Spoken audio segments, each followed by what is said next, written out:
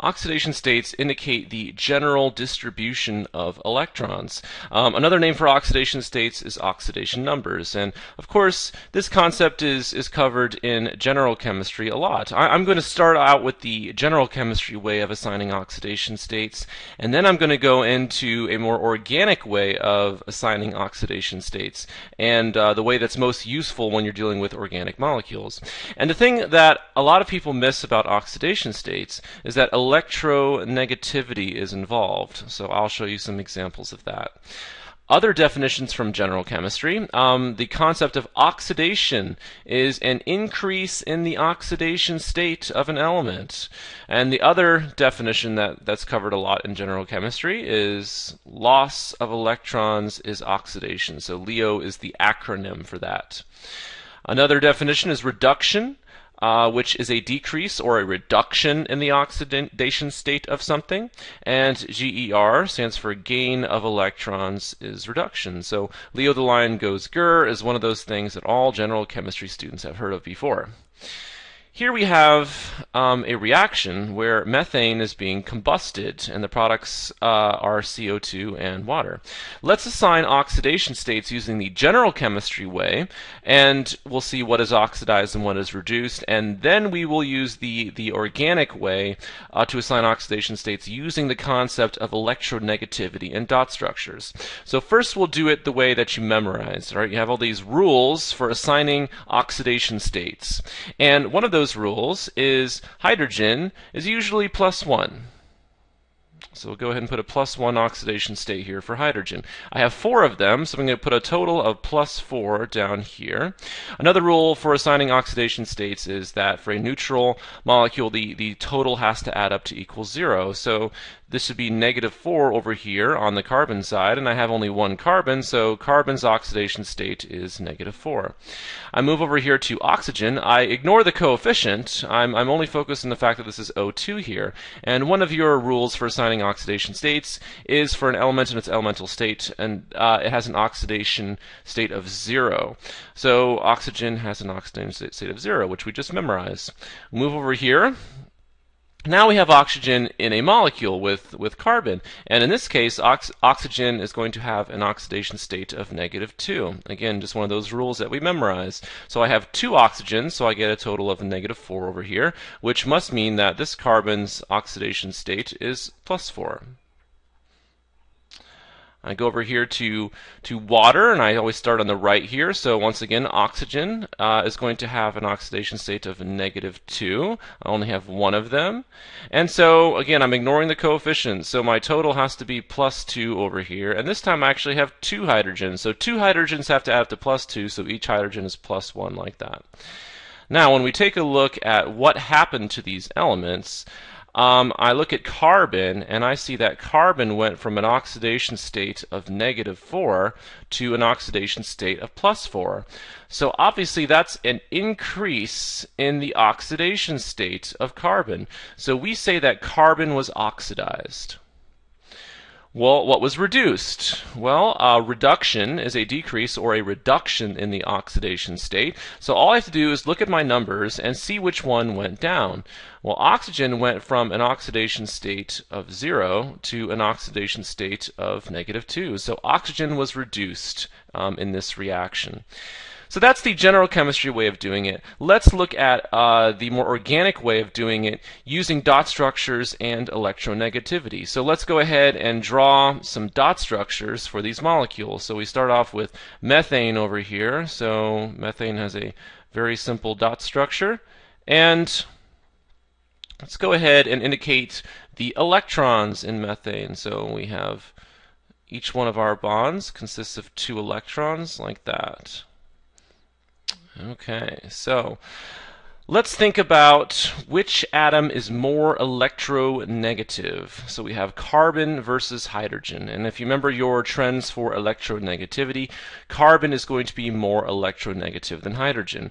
So what we're going to do is treat this like it's an ionic bond, even though it's technically a covalent bond. So if this were an ionic bond, carbon being much more electronegative is going to steal all of those electrons. So let's draw another picture showing carbon stealing all all of those electrons. So now carbon is going to have a total of 8 electrons around it because it is going to steal all of the electrons in those bonds with hydrogen. And hydrogen is going to sit all alone over here, right, with no electrons around it since it's not as electronegative as carbon. So if we were to assign an oxidation state to this carbon, the formula that we would use is we would say, to figure out the oxidation state, we would say what is the number of valence electrons that are normally around an atom, and from that number we're going to subtract the number of electrons around the atom after we've accounted for electronegativity, after we've thought about the electronegativity of the atoms.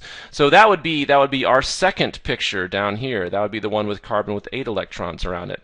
Well, carbon normally has 4 valence electrons, so we spent a lot of time talking about that earlier. So carbon has 4 valence electrons, so let's go ahead and write our oxidation state. So number of electrons minus electrons around the atom. So carbon normally has 4.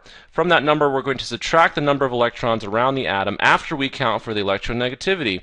Well, that would be these 8 electrons right here. So 4 minus 8 is going to give us an oxidation state of -4 for carbon. What about for hydrogen? Well, hydrogen normally has 1 valence electron around it. And how many electrons around each one of our hydrogens here? 0, of course. So 1 minus 0. And this is going to be +1. So we have an oxidation state of -4 for carbon and an oxidation state of +1 for hydrogen. Let's go up here and let's double check and let's see if that's what we got and when we did it the general chemistry way. And of course it is. We can see our general chemistry way of assigning oxidation states. We got -4 for carbon, we got +1 for hydrogen.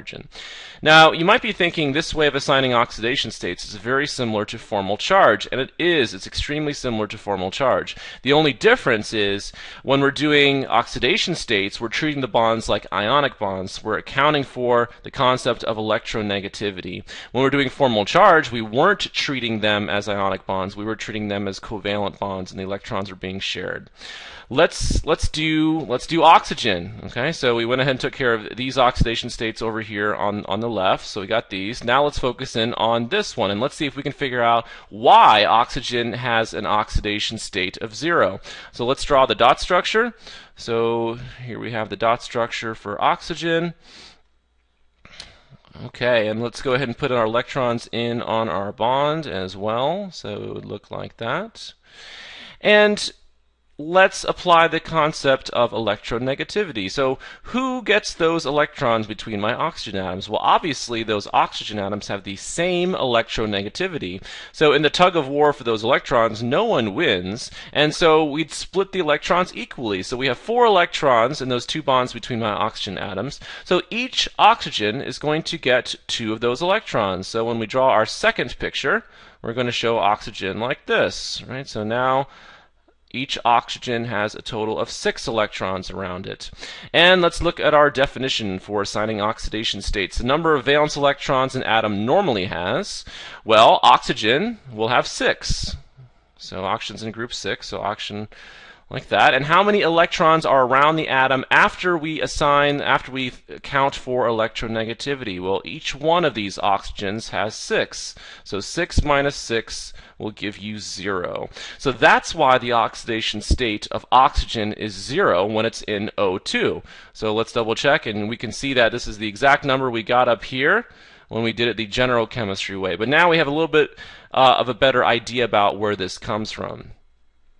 Let's do carbon dioxide over here on the right now. So let's do CO2. So we first draw the dot structure for CO2. So carbon dioxide is going to look like this for the dot structure, and we put in our lone pairs of electrons on oxygen like that. All right, well, I need to draw in my electrons in these bonds, so let's go ahead and do that. And when I draw my second picture here, I'm going to account for electronegativity. So what atom is more electronegative, oxygen or carbon? We saw in previous videos oxygen is much more electronegative. So in the bond between oxygen and carbon, oxygen is going to steal all of these electrons because we're going to treat it like it's ionic. So oxygen now has 4 electrons around it over here on the left. The carbon in the center doesn't have any electrons around it because the oxygen on the right is going to steal the electrons over here in the double bond on the right. So this oxygen over here on the right, it had 2 lone pairs, and it's going to take all 4 of these electrons from these 2 double bonds right here. So we're going to put in 4 electrons next to the oxygen since it's more electronegative. Let's apply our definition for oxidation states. Okay, so carbon. So we're going to do this carbon right here, and this carbon has 0 electrons around it. Carbon normally has 4, so 4 minus 0 will give an oxidation state of +4 for this carbon.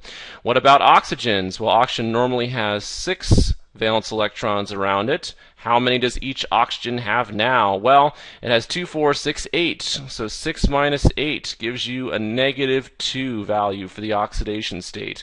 So the oxidation state of carbon should be +4. The oxidation state of oxygen should be -2. So let's go over here and look at that. The oxidation state of carbon should be +4. The oxidation state of oxygen should be -2. And you can see this matches up with our general chemistry way of assigning oxidation states. So we can confirm that carbon was oxidized and went from an oxidation state of -4 to an oxidation state of +4. And we can even look at this new way of doing it and think about loss of electrons is oxidation. If we go over here and look at our dot structures, right, carbon over here on the right had 8 electrons around it, and it lost all of those electrons. It was oxidized. And gain of electrons is reduction. So if we look at oxygen over here on the left, it had 6 electrons around it. Over here on the right, it picked up 2 more, so it was a gain of electrons. And so we've seen now that carbon can go from an oxidation state of -4 to an oxidation state of +4, and it can actually get all the numbers in between as well. So let's go ahead and write out the possible oxidation states for carbon. You could get an oxidation state of -4, -3, -2, -1, 0, +1, +2, +3, and +4. So we did the 2 extremes in our example. We showed the oxidation state of carbon going from -4 and being all the way oxidized to an oxidation state of +4. But all of these values in between are possible. So a total of 9 oxidation states for carbon. And for a very simple reaction like this, it might be easier to use the general chemistry way of assigning oxidation states. It's certainly much faster. But as you'll see in the next video, when you're doing more complicated organic chemistry molecules, you need to use the second way, the organic way, drawing dot structures, accounting for electronegativity, and using this formula to figure out the oxidation state of elements.